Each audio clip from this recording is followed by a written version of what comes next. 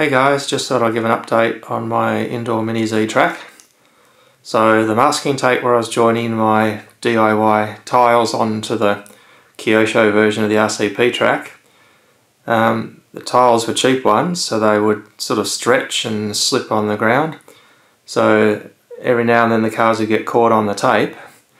So I decided I'd make it more of a durable thing, because it's still about 3 months before Kyosho in Japan will have the track back in stock for me to get another track to finish off my track. So I'll show you what I did as a fix. Alright, so what I did is I basically made it adapt onto the Kyosho side. And then I just glued on leftover bits from my Mini-Q outdoor track on sides, because I want it to be durable so I don't have to keep fixing the side rails when the cars hit it. So I've been testing it today and it's working really well. No car has been able to break them yet, which is good. So I've also found some really interesting things about the cars. So quite a few of my chassis are the same wheelbase and they're all stock standard apart from changing tyres. Putting the same body on some of them, it doesn't have the same balance. So an example is my red Audi R8 has really sharp turn in, but on the same 98mm mid mount I put another Audi body on what is now the Enzo Ferrari, and it understeered more than the other one. I thought, it's supposed to be the same out of the box. I'm not going to go and tinker with springs and the T-plates at the back at this stage. I just looked through the specs and went, alright, the Enzo's got a relatively narrow front by I think a +1 from memory and a very wide rear. Let's try it and see how it goes. And the Enzo fixes the issue. So the Audi R8 body on that chassis was understeering like crazy, and the Enzo on it has the crisp turn in, just like an Audi body on a different chassis. So it's like, is this normal with you guys? Are you finding you sort of need to set up each car differently when it's supposed to be at least the same from the factory body? Not sure. Anyway, so I've got my 3 McLaren F1s there, and they're all subtly different, so I've been tweaking them with different tyres to try and make them very much the same. The orange LM in the middle is the best of the 3, followed by the Harrods, and the trickiest one is the Ueno Clinic black one there, that when I bought it actually was a Chevy Camaro, which I bought because it was dirt cheap and I got a light set with it as well. So I've got lights to put in another car. So I'm having trouble with 94mm all-wheel drive Nissan GT-R R33 there. It's just traction rolling. It turns in nicely, but it just can't hang on in the corners, it rolls over. So that 94mm rear mount there, that Lexus is fantastic, amazing turn in. People say the aerodynamics actually work on the car, and I've got to say I do believe it. I'm seeing that one drives really well. So I'm thinking with my other 94mm car, which is currently a Toyota 86, what should I do? Should I make it another Lexus, or shall I make it a Nissan 350Z 2005 version? So I used to drive that one, and on the outdoor track I used to really like it, so I'm tempted. That's a spare body that I bought intentionally to be a race body, so I might try that. Biggest problem I'm having at the moment is the Mazda RX-7. I think the issue is the body. It's probably nose heavy, it just feels that way. It makes the car understeer too much, so I'm going to look for another body to put on that 90mm. I think it's a rear-wheel drive at the moment. I've got a 90mm all-wheel drive, but I think it's in a different car. And also these two Porsches here, 90mm rear mount. The one on the right, the Lizard Racing one, turns in super crisply. The one on the left, the silver one, understeers, so similar issue. They're not the same body, but they're not far off. It's just strange the way I'm finding differences. Now, over here, the Ferrari 458 is turning in beautifully, in fact probably a bit too aggressively, so I might be able to tweak the tyres again. So it's just interesting to me how they're varying so much from chassis to chassis, not just body to body. And my Lexus there, it's sort of in the middle. I wish it turned a little bit more crisply, but I've just got to take the outside line a bit more and make sure I've got room for the turn with it. Compared to the 94mm rear mount, which is just so sharp on turning, I can be more or less anywhere on the track so long as I don't get on the power too soon, because the rear mount cars are known to understeer on the power. So in terms of making the track durable to last a few months, I've just glued the rails down all the way around. So the tiles, I don't care. I decided I'm not going to need them once the new track arrives, so glued things onto them in various areas,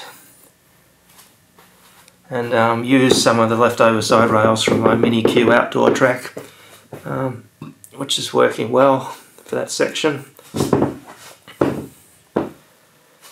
So over this side, I'll stop the video. We've just had our groceries arrive, so I've got to go and help unpack. Well, I'm back from unloading the supermarket groceries, so I'll show you the track. So now it's got solid side rails everywhere except at this end where I need to open the wardrobe doors occasionally, so I can just fold down those flaps. And solid up the side here. And then here's the other join where I did the same thing and made it fit into the Kyosho pieces. Creaky floor.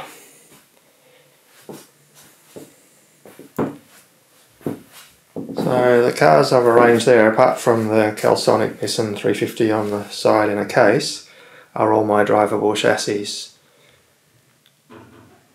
So I'm still tweaking some of them. The McLaren F1s are driving beautifully. I love how they drive.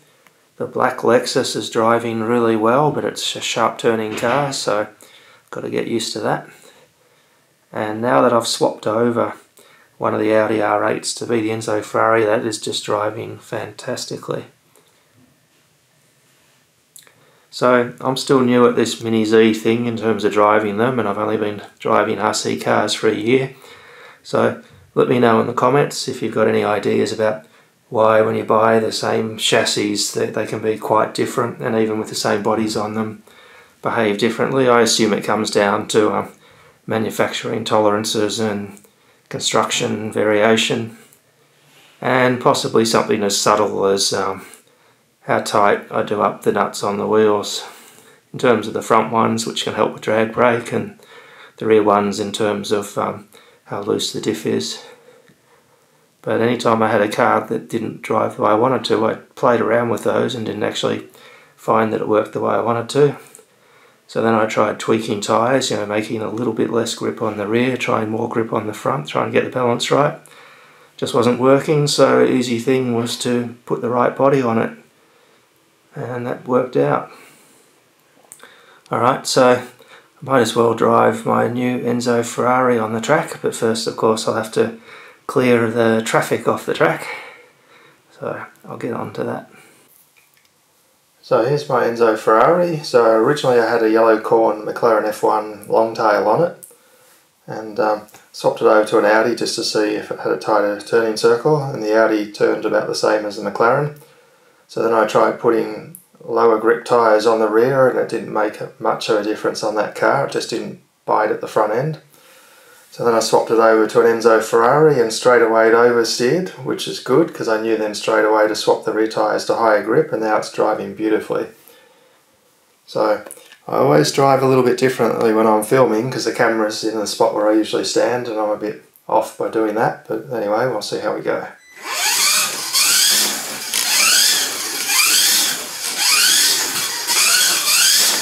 So you'll see that the Enzo's turning really sharply on this very narrow track. Well, I think from memory it's something like roughly 50 centimetres between the rails at width. Might even be less. 47 sounds right, maybe, I can't remember. But this one's turning really well now. track will oversteer on the high speed 90-degree corners if I'm not careful, so I've got to lift off the throttle just slightly to avoid that. That's doing well. So let me know if you've got any clues about why the same chassis straight out of the box behave so differently. I find that really intriguing. Is there variation in the tyres perhaps? Is it me tightening the nuts a different amount both the front and rear? Not sure. Don't know if there's much variation in the bodies, because I did do a test of swapping the same type of body onto a car on the same chassis and it drove the same, so I'm confident the bodies are close enough the same. So I've got plenty of spare cars because I didn't buy them all just to have in the display cabinet. I bought quite a few to play around with on the track. So this is one of my spares. And I like how it looks and I like how it drives. It's doing really well. And the track's a simple layout, but I do like the high speed. Oops, there's the first crash. And I like how you get a bit of a chance to give it full throttle down the straights. But of course, when I'm able to buy another Kyosho track like the one I've got, to replace all the DIY bits, I'm definitely thinking of making a 2-level track. So the car can have a longer track in this small room. Oh.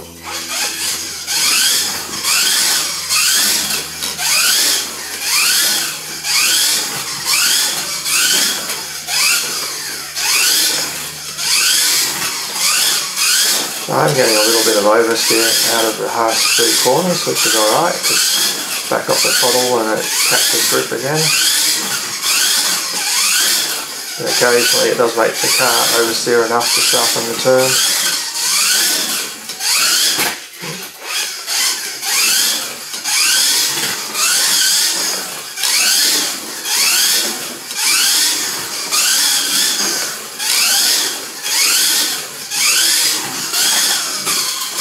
I do wonder if the Enzo GT with the rear wing might actually be a little bit better by having a bit of potential downforce and a little bit extra weight on the rear tyres, but I don't have one of those.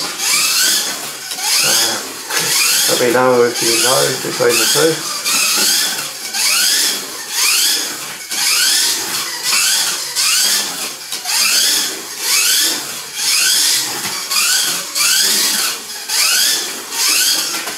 Alright, so I'm happy with this one, just got to watch the oversteer.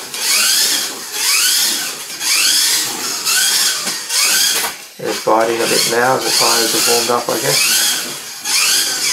So I'll swap over to my trusty McLaren F1 LM orange one, which is my favourite one still. So I've got my trusty orange McLaren F1 LM. And the reason I've got my Lexus SC430 Petronas sitting there is I'll drive that one next, as I've put lights in it, and the lights on it come out super strong. So eventually what I'm going to do on my track is put sort of fairy light LEDs around the track and do some night driving using the headlights, which light up really well at night, and also the track will be lit up on the sides to get some effect, moody effect sort of thing. And also once I make the multi-level track, which will be months and months away, I'm currently leaning towards having a little bit of space to sort of put some, effects and things in there, something just to make it look a bit more realistic or just a bit sort of more aesthetically pleasing. Alright, so let's get going with the McLaren. Alright, so it feels a bit different to the Enzo I was just driving, so it'll take me a few laps to get used to it. It might take a bit more than that.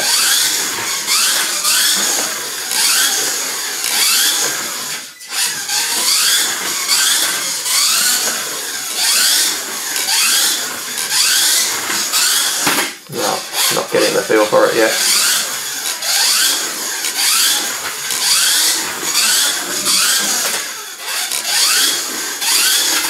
Alright, don't think it's going to happen, so I'll switch to the Lexus now.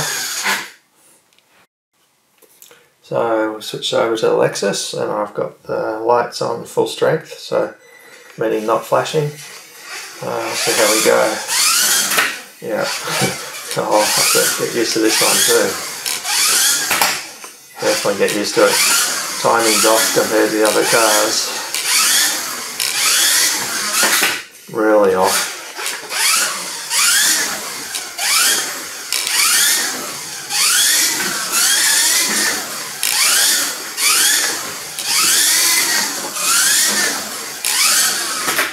Oh, it's not doing well at the moment.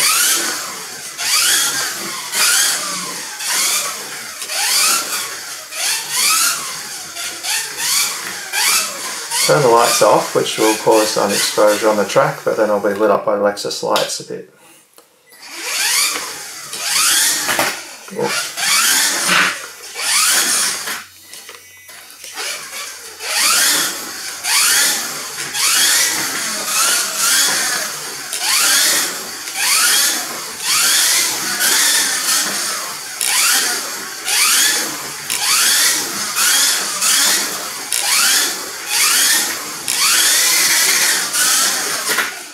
Alright, I think I'll end it there. I'm just not really driving them that well.